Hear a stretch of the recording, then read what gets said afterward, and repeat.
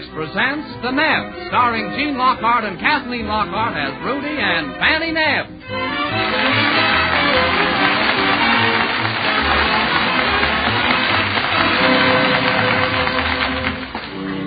The Nebbs, straight from America's famous comic strip, with Junior, Obie Slider, and all the others you've laughed and adventured with for 22 years. Well, the autumn leaves are a riot of color. Pumpkins are ripe on the vine. Shocks of corn are stacked in the fields to dry. And there's something doing in the Nebb house. Rudy, Fanny, and Junior are getting ready for Halloween. Oh, so round, so firm, so fully packed, so... Oh, Rudy, take your head out of that pumpkin. Do you want to scare Junior? Pop doesn't scare me, Mom. He looks better that way. Junior. There's nothing like a nice, big, round, yellow pumpkin, eh, Junior? Well, I like them better when they're flat and brown and have a crust around them. Well, there are plenty of pumpkin pies for our party tonight. I made 6. 6? Why, when I was out in the kitchen, I only counted 5.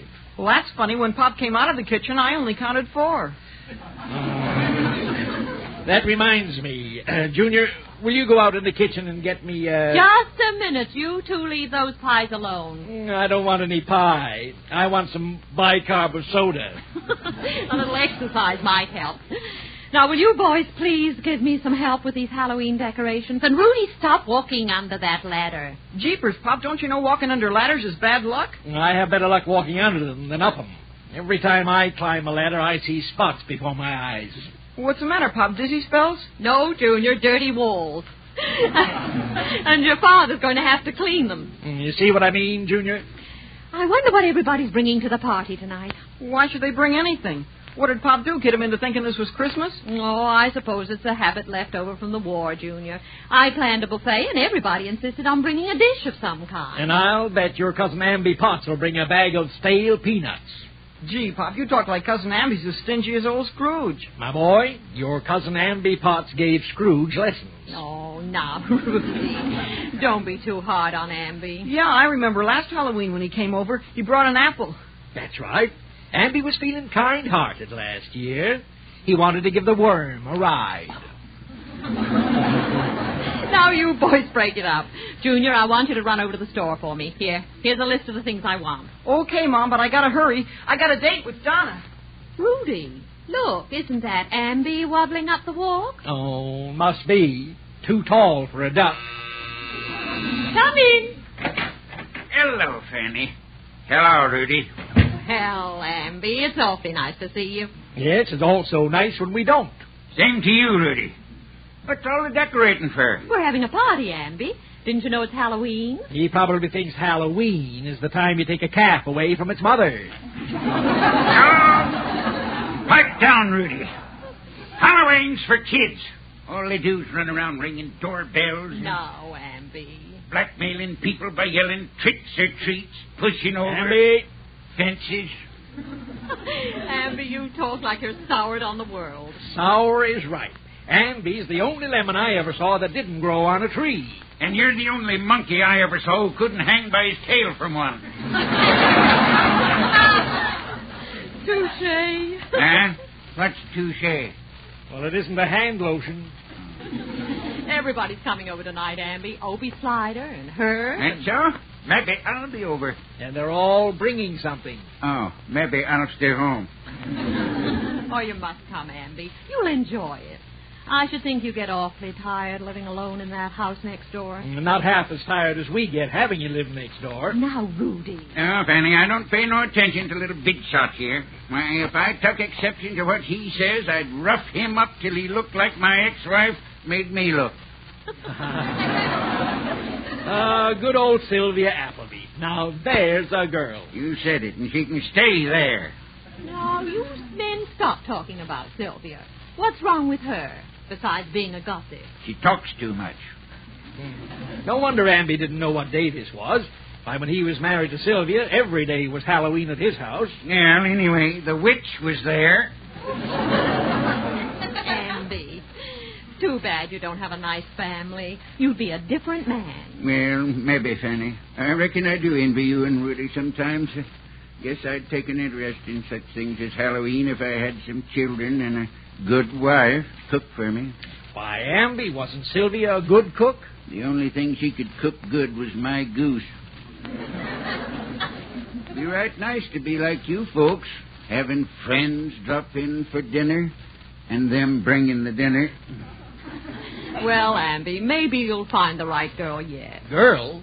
Any woman in his age group is no girl. No, be quiet, Rudy. My place sure needs a woman's touch, Fanny. House needs cleaning. Amby, I have an idea. Why not leave your key with me, and I'll go over and tidy up things a bit. Would you, Fanny? You bet I will. Well, now, that's mighty nice of you. Here's the key. When you finish, just lock up the place and have Junior drop the key off at my office. All right, Amby. Well, guess I'll be going. You'll be around for the party tonight, won't you, Amby? Sure. See you later. As long as it don't cost nothing. Goodbye, Amby. Rudy, I've got a wonderful idea. Yes? What? I feel sorry for poor Amby. Let's take all the food and decorations over to his house and surprise him with a real Halloween party over there. My, that is an idea. It even gives me an idea. Yes, what? I'll take a jack-o'-lantern, fill it full of water, put it up over his door, and when he comes in, it'll spill all over him. Oh, Rudy Nebb, you'll do no such thing. Boy, I can see the headlines in tomorrow's paper. Amby Potts gets Duncan in pumpkin. Rudy. Amby Potts washed by a squash.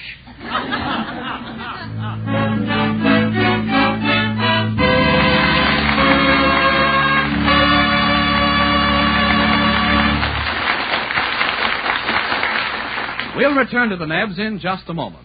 But first, here's a suggestion. If you're a wife or a mother, take a good look at your menfolk. Do you notice signs of nervousness, circles under the eyes, worry, and overwork? Do they complain of sleep being interrupted, nervousness, or rheumatic pains? Ask yourself, does my husband look years older than he actually is? These symptoms may be caused by excess acids and poisons which should be removed through the bloodstream. When there is nothing organically or systemically wrong, the medicine called Cystex, Cystex, usually goes to work right now, helping nature clear away excess acids and poisons. So if you're run down and not up to par, why don't you try Cystex? You must discover Cystex to be a quick and easy way to help remove excess acids through the blood and to gain increased vitality and better sleep, or your money back is guaranteed on return of empty package. Get Cystex, Cystex, from your druggist today, and take it as directed with a glass of water after each meal. See how much better you feel tomorrow.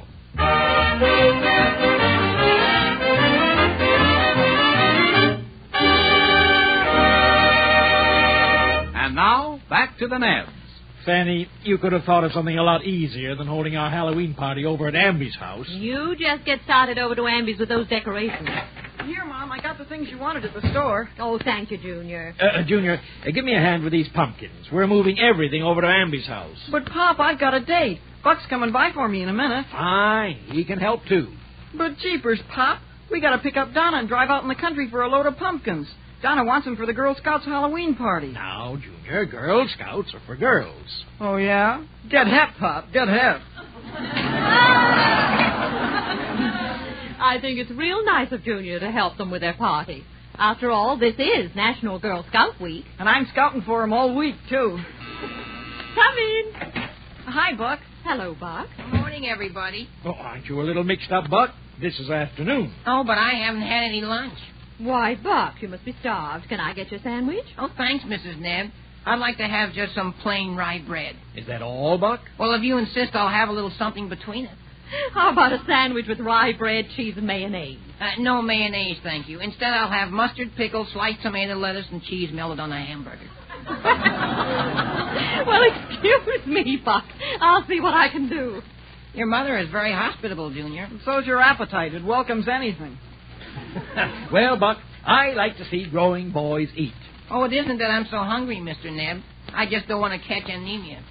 Why, you don't look like there's been anything ever wrong with you. Well, I had a light touch of hangnails last week, but I'm getting over it now.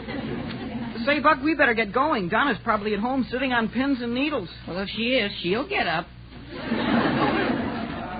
Now, while you boys are waiting, how about helping me take some of this Halloween equipment over to Amby Potts? Oh, Pop. Here's your sandwich, Buck. Oh, thanks, Mrs. Nebb. Junior, do you want to help me carry it? No, to carry that sandwich, I'd need a bucket. Now, you boys be careful and drive slowly. Oh, we'll have to in my jalopy. Oh, Buck, it's too bad you don't have a girl to take along. Well, I wanted Buck to let me get him a blind date. Oh, no thanks. I got stuck with a blind date once.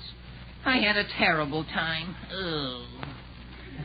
Where did you take her, Buck? No place. She just sat at home in her playpen and chewed on a rattle.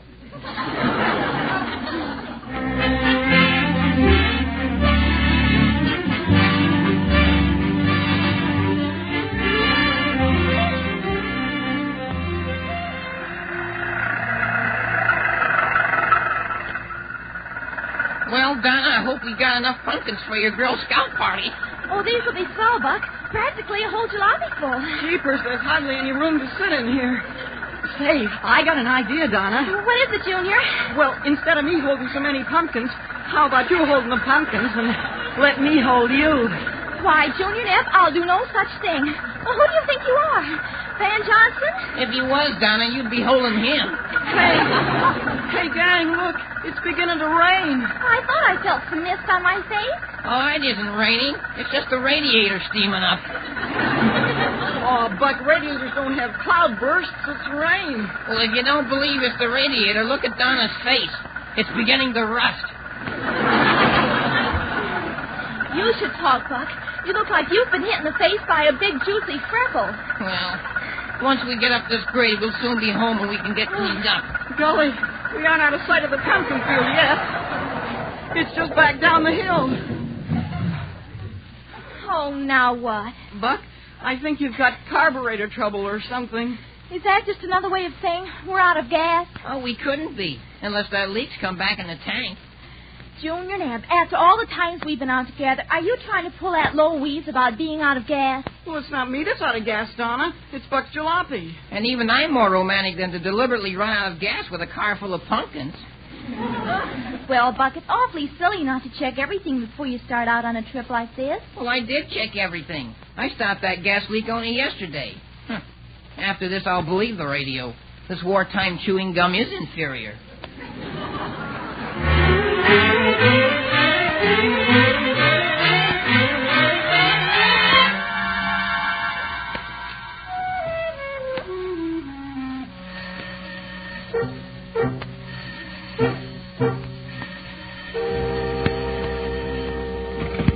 Hello? Hello, Mrs. Nebb?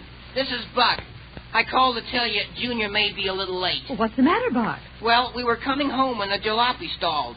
And when we got out to see what the trouble was, it rolled back down the hill. But, Buck, where are the pumpkins? They're back in the field. Well, what about your car? It's in there with the rest of the pumpkins. Come in. Hello, Fanny. Well, it's Obie Slider. Hi there, Buglebeak. Hello, Adam Brain. Say, I thought you folks were going to have a Halloween party. We are. Why do you think I'm carrying a pumpkin under my arm? Oh, is that a pumpkin? I thought it was your head. We're having a party, all right, Obie. Well, from the looks of this living room, you've already had it. Well, you see, Obie, Fanny had a bright idea. Well, naturally. She's the only one around this house who could have a bright idea. Obie. We decided to surprise Amby Potts and have the party at his house. He came by today, and I felt sorry for him. Amby's terribly lonely. Well, did you ever see a skunk that wasn't? We had our house half decorated, and now we're moving the party over there. Well, the only way Amby'd ever have a party is to have somebody take it to him. What have you got in that paper, Sack? Well, here, Fanny. Now, this is mine and Hepsy's contribution to the buffet supper. That's awfully nice of you, Obie. There's some homemade donuts, a pie, and 2 fried chickens. Less a couple of drumsticks that disappeared on the way over. I'll take these things over to Amby with the rest of the food. Here, Obie. You can help me take some stuff over. I'm going to put you to work. Oh, I knew I should have sent Hepsy this trip. What's the matter with Junior? He'd come in mighty handy here. Junior and Donna went with Buck to get some pumpkins for the Girl Scouts Halloween party. This is National Girl Scout Week, you know. Well, boys will be Girl Scouts. I remember when I was a Girl Scout. Oh, Rudy, stop bragging. You know what I mean, Fanny. When I was a Boy Scout, I learned plenty. I did my good deed every day. I learned courtesy, kindliness, courage. Rudy, you surprise me. I also learned to be stingy, thrifty. Of course you're going to tell us you were an eagle. Of course you're going to tell us you were an eagle. Of course you're going to... Tooth. Yep. The Elks gave me a tooth. Yep. The Elks gave me a tooth.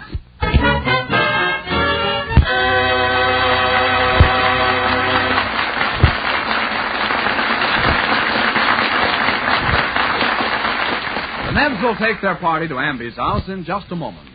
But first... Ask your doctor, and he's likely to tell you that a high percentage of people don't drink enough water. So here's a health tip. Drink a glass of cool, pure water after every meal. At the same time, take 2 tasteless, sugar-coated little tablets of Cystex. The Cystex, you see, goes right along with the water and helps nature clear away excess acids, which, if too concentrated and if allowed to accumulate, may cause rheumatic pains, loss of energy, make you nervous, and what is of prime importance, may interrupt your sleep. So if you feel tired, run down, and old before your time, why don't you try taking Cystex? Cystex with a full glass of water after each meal. When there is no organic or systemic cause, Cystex usually goes to work right now, helping nature eliminate excess acids and poisons through the bloodstream. And this aid to nature in filtering and cleansing the blood may bring more restful sleep, an almost unbelievable increase in aliveness and vitality, a new spring to your step, a sparkle to your eyes, actually make you look and feel years younger. This much is certain. Cystex must satisfy you in every way, do far more for you than you expect, or you simply return the empty package and your money back is guaranteed. So get money back guaranteed Cystex. Cystex from your druggist today. Take it with a glass of water after each meal. See how quickly it puts you on the road to feeling like new again.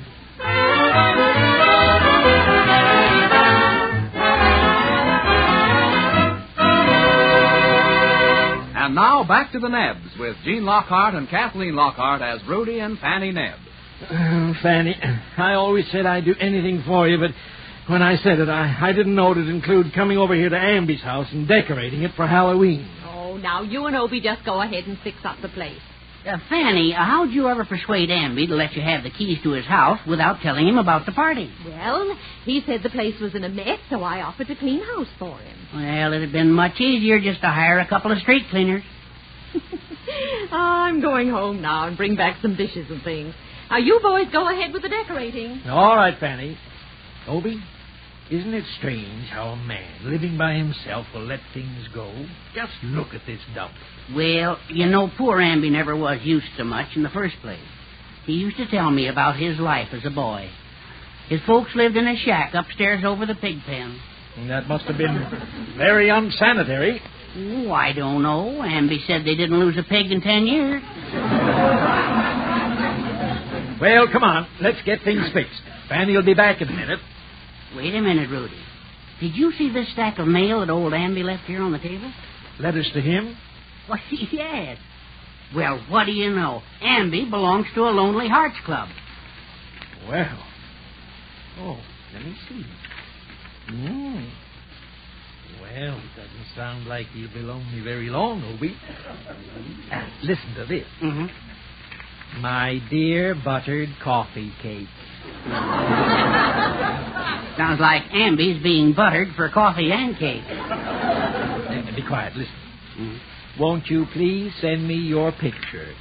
In my imagination, I always think of you as strong, silent, calm, and composed. Well, Amby's always been calm and decomposed. She says, your disposition is tranquil. Your face is benign. Benign is right. He'll soon be 99. And listen to this. Honey boy, I don't picture you with a mustache. Well, that's all right. His nose hides it. How does she sign the letter?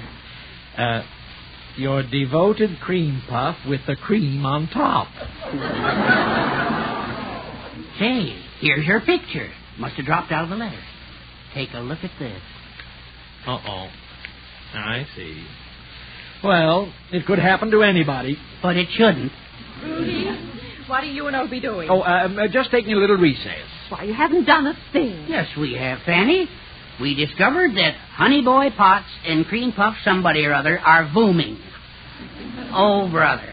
Why, the very idea. Were you two reading Amby's mail? But Fanny, the letter was lying wide open right here on the table. Well, put it back on the table. We've got to get things ready and be out of here before Amby gets home. But Fanny, you should read some of the mushy goo in this letter. Rudy, I've heard enough mushy goo to last me a lifetime. Where? The night you proposed. Huh? It was another Halloween, just like this, remember? You had your speech all written out. Aha. Had a ghostwriter, huh? I'll never forget that night. It was moonlight, and Rudy and I were down by the lake.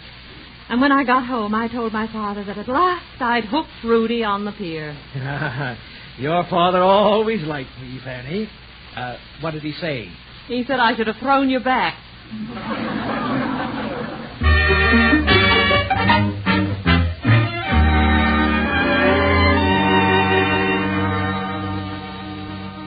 Well, at last, everything's done. Amby'll certainly be in for a surprise when he gets home. I locked up that moth-infested shack of his. Here's the key. Junior, I promised Amby I'd send him the key. Will you run down to the bank and give it to him? Oh, sure, Mom, right away. Come in.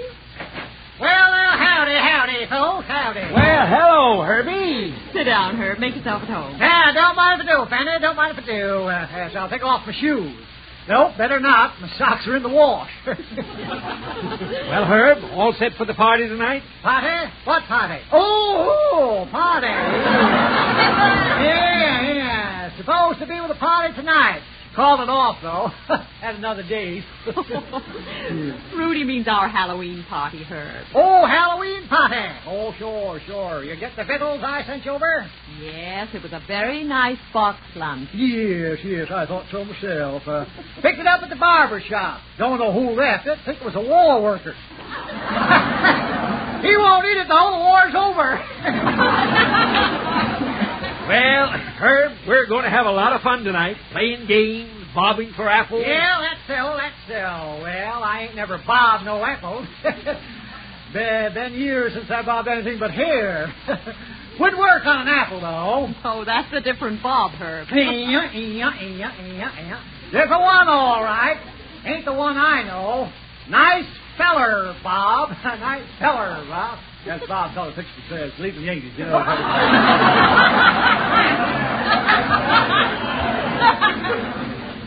Now, why don't we talk about something we can all get together on? Why, now, say something now and get together tonight. Yes, sir.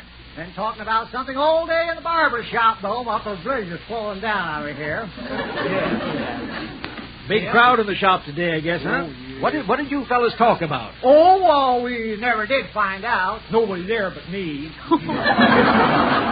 Well, Herb, when there's nobody around to talk to, you can always talk to yourself.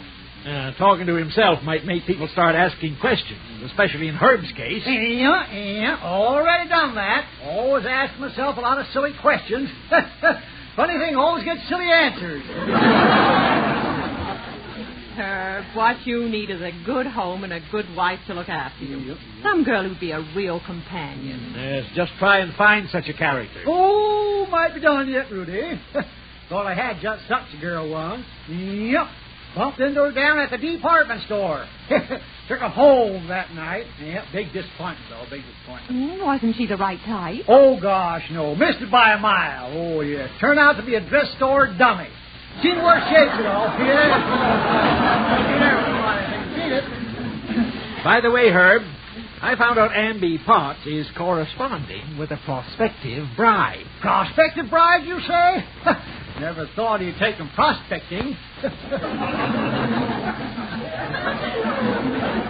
Well, it looks like the real thing. They're writing love letters. Yeah, trouble with that is, next step after writing love letters is writing checks. Yep. I used to get love letters myself. Nothing ever came of it, though. Why, Herb, I didn't know you were romantic. Oh, sure. World's worst. This girl I wrote to was in poor health. Though spent the time in a sanitarium. Used to write me mighty pretty love letters. A sanitarium, huh? Who was she, Herb? Oh, I never did learn her last name, Rudy. Always sort of signed her name letters, just plain Josephine. That's a nice name, Josephine. Yeah. She had a nice name for me, too. Always call me Napoleon. Well, it's like the Halloween party. Bye.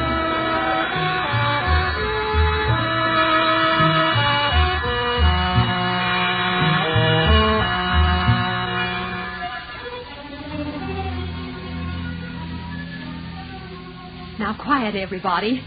Let's sneak up to Amby's door and burst in. I bet the old coot's getting a kick out of this Halloween. Oh, his light's on. I lighted the candles and those jack-o'-lanterns before I locked up the place this afternoon. Oh, Well, mental lapse. Open the door, easy like. okay. Why, it's locked. Guess he's afraid somebody will come up and yell, trick or treat. He calls that blackmail. Andy's probably back in the kitchen sampling our buffet supper. Shouldn't do that, though. Ain't sometime we all get that. You don't suppose he's mad because we decorated his house for the party, do you? I'll get his attention. Amby Potts, open up this door. He can't hoard our food like this. We brought enough grub over here to last him all winter. Well, maybe that's why he won't let us in. He's going to hibernate. Hey, Pop. Yes, Junior? Well, I gave Cousin Amby the key, and he said he'd be here later. Here's a note of thanks for cleaning up his house. Oh? What does Amby say, Rudy?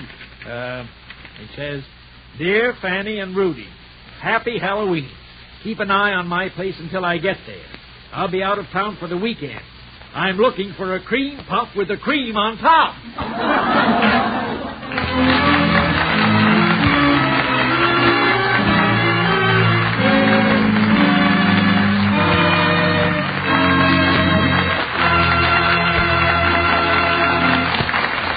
Nebbs will be back in just a moment. Men and women past 35 often are surprised to find they're slowing down, feeling tired out, nervous and old before their time. Most of these people do not realize that the underlying cause of their troubles may be an accumulation of excess acids and poisons, which should be removed through the bloodstream. They do not realize how much younger, stronger, and better they might feel by helping nature correct this condition.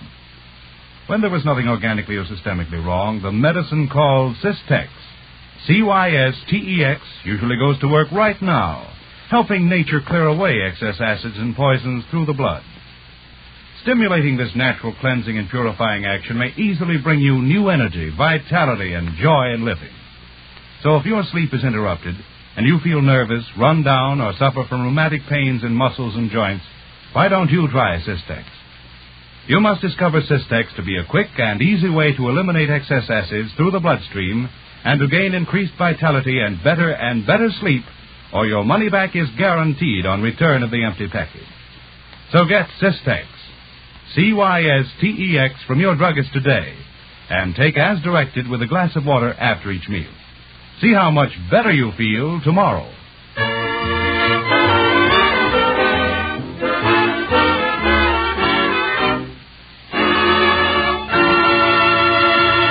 Now for a last brief moment with the Nebbs. Let's see now. Replacing broken lamp, $35. Repairing scorched woodwork caused by candle igniting jack-o'-lantern, $20. Breaking window, making illegal entry to raid kitchen, bail, $500. Rudy, what are you figuring on? Oh, this bill I got from Amby Potts. It would hardly be honest to charge it against my income tax as Halloween entertainment would have, Fanny. Well, you don't call our Halloween party entertainment, do you? Oh, what a fizzle. Well, Fanny, we've got to hand it to the Girl Scouts of America. When Potts locked us out of our own party, those kids took us right in. I had a grand time at their party. The Girl Scouts always come to the rescue in any good cause. Yes. This would be a better country, Fanny, if we grown-ups took as much interest in the Girl Scouts as they took in us. But, Rudy, you shouldn't have tried to give those girls jitterbug lessons. What? Why, they appreciated it, didn't they? They gave me first aid when I jitterbugged my joints all out of place.